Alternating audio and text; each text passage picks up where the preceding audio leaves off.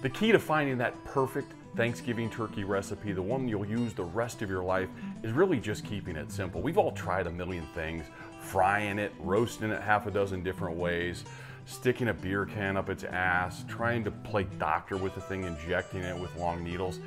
All that stuff is overkill in my view. Simple is better. Replicability is the real goal here. Something you can do year over year and have it come out excellent each and every time. Let's get into it.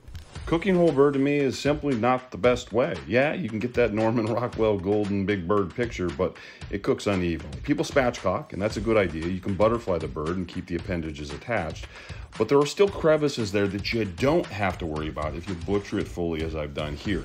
All the separate pieces. We're taking the wing here initially to start, break it off by simply dislocating the joint forward and then cutting as it separates. Take off both those wings. Now we do the leg and thigh section. You have to get in there and cut away a little bit of the connective tissue, and it sort of breaks away, and then again you dislocate and then chop it off. You got the 4/4 sections here with the big breast chunk in the middle. Now you got to remove the back. Pull up and away.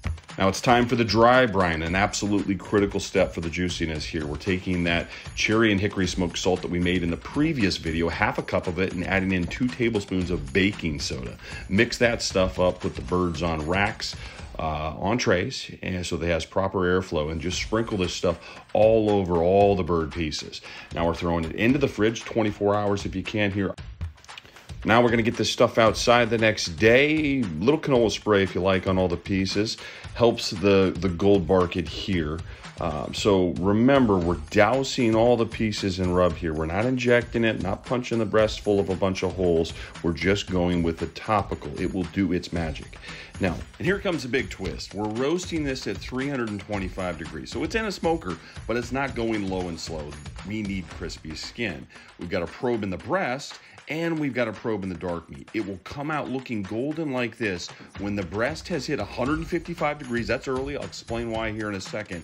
And the dark meat pieces at 180. At this stage, we could be done. We could end the video. You'll carve this thing up, serve it to your family. They would be absolutely overjoyed. But we're going to make a sauce, a next level finishing move here. 2 sticks of that smoked butter over low heat. Start to let that melt, and then throw in about 1.5 ounces of whiskey. Add to that about 3 tablespoons of the gold bark, and now you're going to whisk it all up and make this absolutely decadent finishing butter sauce. Back to the glamour shot here. We need to get that breast meat off the breastplate. So using the center line cutaway and make fillets on each side at an angle thinly. Slice the breast meat and then carefully lift it back into another roasting pan here, one of those tinfoil things, and then douse it with that butter sauce. Cover it with tinfoil. Brush the dark meat pieces with the remaining sauce, and then into the oven at 350 degrees on 2 separate trays. You'll pull it out after about 20 minutes, and it will look like this.